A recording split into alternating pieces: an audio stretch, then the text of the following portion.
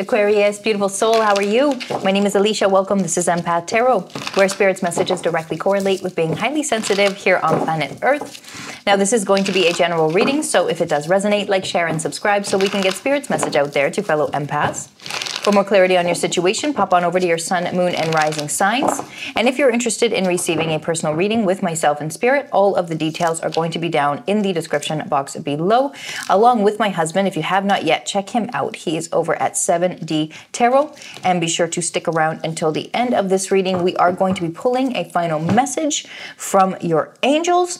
So we want to remind you one thing, right? And that is about your energy, because your energy really indicates where you're being called and where you're being guided. And so if there is not enough self-love practices or self-care practices that are being implemented in your everyday life, this is going to lead to a lot of overthinking and a lot of fear and insecurity within your own decision-making, within your own knowing, because you're not going to know, because you're not tuned in to what your energy is reading. What do you feel called to do? What do you feel pulled to do? And recognizing when you don't, but you do it anyway, then there's a trigger, then there's a repetitive habit, then there's a familiar pattern you see. And then you want to acknowledge it and say, okay, this is something that no longer supports me, and you divert your focus to something else. But unless you are in the awareness of how your energy works, this is going to be a difficult process, right? So the first step is reuniting with your energy, getting some energy work in, having energy clearing practices. That's being in the shower and not letting your mind go a mile a minute of all the things you want changed in your life, but being in the shower, being present, right? Focusing on your hands, washing your body, and really saying to yourself, things like, I intend to cleanse my energy. The water that is flowing over my body is cleansing my energy, right? Breathing, but being in that moment, intentionally clearing, right? Movement, getting outside first thing and getting your body moving. We're telling you this will clear your energy instantly. You'll feel so good about it. Get up, move your body, come back, have a shower. Oh, it's like ceremonial at that point. It's amazing. But having energy clearing practices, running white light and vibrational light through our energy, through our chakras, our energy batteries, rejuvenates them, refreshes them. It allows us to interpret where we're called, what guidance and what signs the universe has for us. We're able to recognize when the universe has a message for us because it resonates with us. But if we're so caught up in our own world, in our own heads, we are so lost with all the choices and opportunities that are there for us. We don't know which one actually resonates with us. We don't know which one actually is for us because we're constantly thinking about it. Maybe it's this, maybe if I did this. And as we know, the minute that we think about something and emotion comes into that thought, it becomes reality for us. So we quickly start to create these realities that we think we should do, but half the time it doesn't even reflect what we want to do. It's just what we think we should do because we're like, oh, that's it, that's the one. But we haven't really sat with it, right? We haven't really let it simmer and asked ourselves, do I want to do that? Is that something I desire to put attention into? Or am I doing that to get something out of it? You see, then you know when the right thing for you shows up because it feels so right. It feels so right. It just feels so aligned. You're like, oh, this is just me. I can't even do it any other way because this is who I am, right? Let that feeling come, right? And that comes truly from just, again, spending time in the awareness of where our energy is guiding us, being in that receival mode. And receival mode means being open, living our lives with an open heart, right? So that would be like giving without needing anything in return. Or that would be like listening to what our hearts are guiding us towards because it's something we desire. So we're doing something because we love it. We're doing something because we enjoy it. Because so to get in tune with our energy means we start tapping into what we love, what we enjoy. So when you're into your 9 to 5, instead of saying, I hate my job, I hate the hours, I hate the people, I want to change, I'm exhausted, right? Instead of focusing there, which is going to leave you feeling exhausted, right? You say to yourself, what do I love from what I do? And what are my favorite moments in the day from what I do? What are my favorite parts of when I show up at work? Focus on those things. And then that's created in your awareness and that builds up. And then when that's your awareness, your heart is open. And when your heart is open, then the universe can connect you to the next thing. But if you're closed off, you wake up in the morning and you're like, oh, what's the point? I hate my life. Closed off, and then you don't get directed to the next thing. And even though Spirit's showing you messages and trying to help you, you're closed off. Nothing's coming in because you're like, you're just shut down, right? We want you to open and be in the receival mode, and that comes from only focusing on things you love. And it's much easier when we have self-care, self-love practices, because then it leaves us open for a big part of the day, and we get used to living like that. You see, writing gratitude lists, exercising, eating those healthy foods, clean foods for our bodies, right? Then we're in that habit and we start to make better choices and start to reunite with who we are, and we start to access our truth, right? That way you know what your ideas, which ideas are honest and truthful for you, and not feeling like even though you have all these ideas and all these, notions and all these brilliant things coming in, it might not be your truth with that Seven of Swords. And you might be taking more than is necessary. You might be doing more than is necessary off of that idea, right? And that's going to come from like an energetic, it could be like a familiar thing. Like for instance, like, if you're used to feeling the energy of someone feeling disappointed around you, then it's going to trigger your people-pleasing tendencies, because you're going to feel their energy of disappointment. You're not going to want to feel disappointed. So then you want to make that other person happy so that you don't feel disappointed, they don't feel disappointed.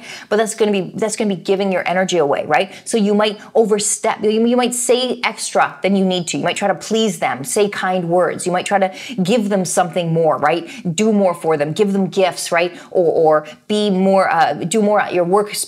And then they get used to you always doing something for them, pleasing them. And then when they get shut off, they're pissed at you. And then you're like, what happened here? Right? So that's an imbalance, right? That's why we want you to pay more attention to your energy and see, okay, like, what am I feeling right now? And am I just reacting to this person's energy in front of me? Am I just reacting to this environment? And what are my triggers for that? When I used to get really, really excited or really, really low, my trigger would be espresso.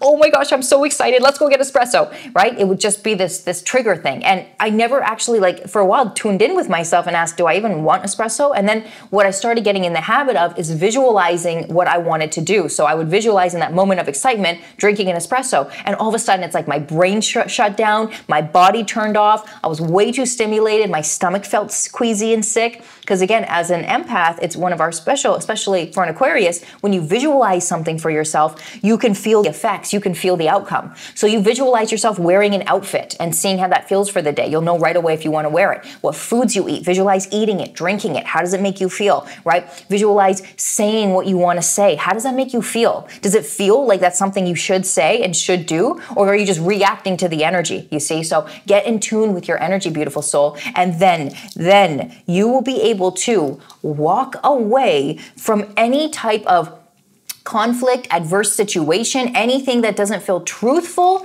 to your heart. That's what we want. And the minute that you walk away from any influence in your life that doesn't feel truthful for your heart, truly, okay, then you are going to reclaim your power, and you are going to have all this beautiful confidence and energy that's going to be able to be directed towards all of your true intentions and all of the things that you truly love. Now, remember, whenever we are in a moment of clarity, we want to get you in the habit of recognizing, contrast. Whenever you're in the moment of contrast where things feel kind of icky, not very good, again, kind of, egoed up and such, we always want to remind you that in that moment is where your soul is expanding the most and where you're learning the most lessons. So when you are feeling really low and you're feeling like things are wrong and you did the wrong thing and you said the wrong thing and you feel bad about yourself or you feel terrible or whatever it may be, right? We want to remind you, you want to say these words, right? I'm grateful for this moment of contrast I'm currently receiving, as I know it is expanding my soul and I am learning lessons, okay? Grateful for the lessons, right? In those moments. Rewire your programming to interpret contrast as gratitude, or interpret contrast as lessons and expansion and growth in your life, right? Newfound sense of awareness. Because when we do this, I've been in kind of a low state lately, and you know what? I'm so excited because I'm like, wow, something big is going to happen. I can feel it. Something big is about to happen because I don't feel like my loving state. I, of course, always feel loving. My energy is just not really high. If you notice, my energy is just a little more, a little lower, but it's not that I feel bad. It's just that it's more grounded, which I'm actually quite grateful for. However, there's just, I can feel something's changing. And so whenever you're in that feeling state where things feel like they're not quite right, where they're not quite feeling that truth, right? Trust that is clarity. Trust that is expansion coming. But again, we really want you to be honest with yourself. Yeah, we want you to be really honest with yourself here, Aquarius, on the choices that you're making and the thoughts that you're thinking, because a lot of the time it doesn't actually reflect what we want. It's something we're trying to make happen, right? You really want change, so you're making something happen. And that's what we're seeing here with these two cards in reverse. Let it be. Focus on your energy, right? Focus on where your energetic flow is taking you, right? And start to visualize doing things before you actually do them, because it's part of your gift, right? You're a visionary, being an air sign. So Embrace that part of you. Now, your angels are coming forward with a message here of change in direction, and they are saying to you, the changes you're experiencing are divinely directed by your newborn willingness to open your heart to love and our guidance. You are protected now and in the future, so follow your path to the happy outcomes you desire. Open your heart, watch your energy, pay attention to it, and you will be guided into your knowing. And until you know, it's not ready yet. Don't try to create something out of nothing. Don't try to make it something if it's not. You'll know when it's for you, because you will feel so aligned. There's no other way to say it except this is me. I found it, right? When I realized I was going to be a spiritual way shower in a sense, right? In interpreting the messages of spirit and you know, helping serving others on their path. That just everything resonated. It was like this huge, like ding ding ding tingly moment. I'm pretty sure I cried, right? I'm pretty sure I felt it was a gift from my grandpa that had transitioned over, right? It was this big monumental feeling of like, this was it, right? And so until you have that, this is it, you just know, like, again, you well up with tears, your body starts tingling, you just have this overwhelming sensation of joy and bliss and realignment. You're like, oh my gosh, then it's not. So don't make it into something that it's not, right? Focus on your energy, focus on prioritizing what you love, go through the experiences of life, and when it's their time, it will be so. We love you so much. We hope you enjoyed your reading. We hope there were messages in here for you. And if there was, like, share, and subscribe. We truly appreciate you. Spirit loves you. I love you. And until our next reading, keep shining, baby.